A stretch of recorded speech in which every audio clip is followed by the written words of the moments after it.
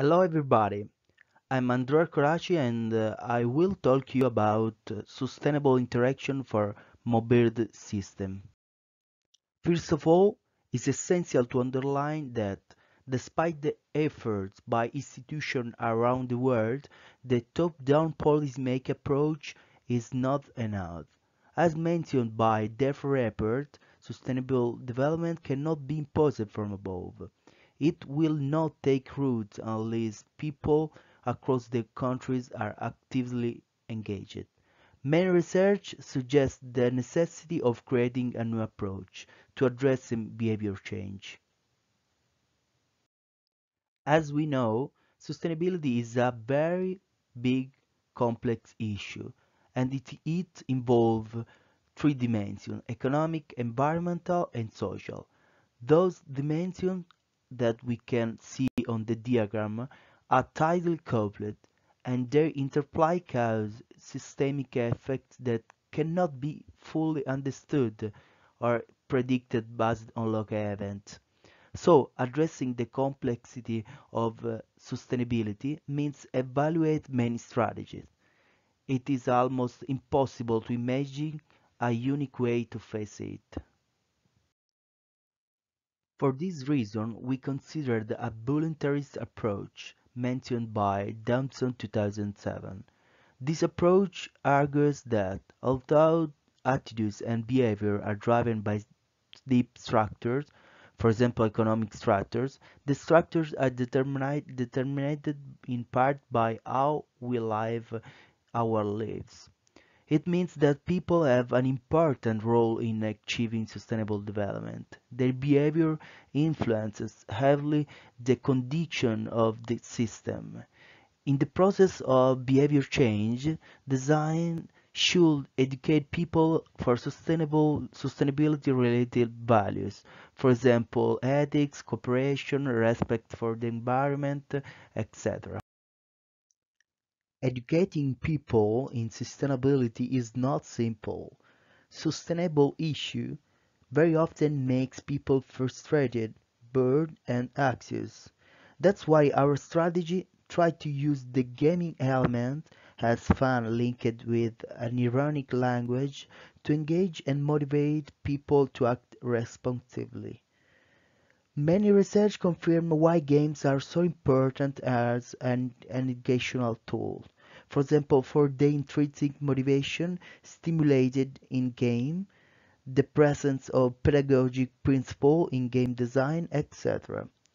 In the context of sustainability education, games are also extremely important for the capacity to push the user to face unpredictably and non-linear development of the event. So we intend to design a game. The game is designed to reach a highly interactive environment as that an autonomous vehicle. We consider the cabin of a digital car as a powerful place where experimenting new interaction between human, machine, and environment. Obviously, we with the word environment, I mean both inside and outside the vehicle. The capability of digital car to perform deep connection with the real context through smart technology represent an excellent opportunity to strengthen the sense of belonging of the user toward a system of which is a part and of which he too is responsible for the conditions. We designed all of that through a methodology that heavily involves systemic approach. Systemic design should address systemic thinking. On the right, we can see some of the most significant shifting provided by this approach. For example, from linear to circular, from analysis to synthesis, from parts to consider the whole system, and so on. Concerning interaction mode, we have chosen the swipe interaction, with the purpose to make feel the user the disconnect between the simple gesture of answer to suggestion and the complex consequence of their decisions. The game immerses the player in a semi-fictional world. The player's role is as a leader, and their main task is to take decisions interacting with the vehicle and the environment in several ways. Finally, he is the main responsible for the condition of this world. Have been created several fiction characters. Their role is as an advisor for the player, and those advisor ask with an ironic language to make decisions about matters that can appear strange, absurd, or nonsensical. In order to follow the personal user needs, the suggestions will be customized for each user as a result of the elaboration of personal data.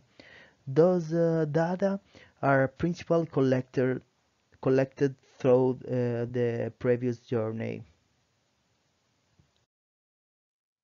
By the consequence of user choice, the whole system changes constantly. The change will be evident in both cases after ethical and non-ethical suggestion, and this should trigger a self-reflection about the complex dynamic of the systems. The player has to monitor this change principally by three bars that measure the three dimensions of sustainability. If one of these bars go over the maximum or minimal limits, the game ends. The game is subdivided into levels that comprehends a quantity of suggestion. The motivation to go on in the game should be driven by fun and the curiosity to overcome levels, discover new characters, affect an additional element until to complete the game. Players overcome levels in the system maintains if the system maintain a sustainable balance. Consequently, more they go on, more they become conscious of the system dynamics. This strategy should trigger the rise of awareness users. In order to test our assumption, we planned three steps of prototyping. The first one, as we can see in the picture on the right side of the slide, consists in a basic interactive mockup build with a sampled screen composed by a limited series of cards. It is a sort of the first level game. Inside of each card, a character suggests something to the player, who has to decide between two answers. In the second one, the upgrade compared to the first prototype is mostly about the interaction and environment. If the first prototype is thought to be experienced through display, for example, laptop display, the second one will be tested in virtual reality. The virtual reality technology allows us to understand better how the game could work the autonomous vehicle context.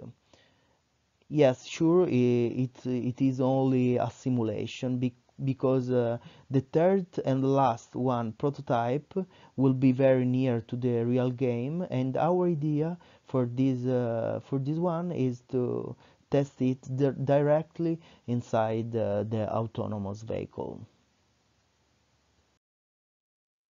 The first experimentation was based on the first prototype and consisted in a user test followed by a survey. We selected a sample of experts because we intended to obtain a technical and no technical response. We expected to measure the game's engagement and understand the effectiveness of the education capability of the game. Some relevant results are, for example, that for the user the game appears easy enough to learn, but the objective is a little a little vague and not very understandable for them. The prototype seems to have actively involved most users, although the interaction are weak. And finally, the type of communication approach to the theme of sustainability education appear to be quite innovative for most users, although many of them cannot define whether this strategy is counterproductive or supportive. In general, the sample has divergent opinion about the ability of the game to reflect on sustainable issues. In conclusion, the objective of the game should be more explicit for the user. The pattern of the question should be more strategic and consider more the relationship between the consequence, in particular the long-term consequence. The last main consideration regards the experimentation. Although we involved expert users into the test, they were not able to evaluate precisely this aspect.